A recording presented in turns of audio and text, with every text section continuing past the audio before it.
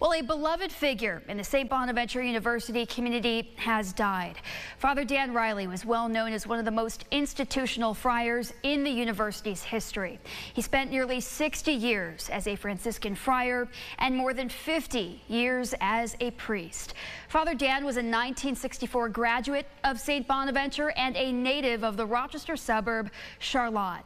He died Wednesday at the age of 81 years old and leaves a lasting impact on generations of Bonaventure alums. A spokesperson for the university says details on services for Father Dan will be shared when they become available. Just a massive impact and legacy he leaves behind.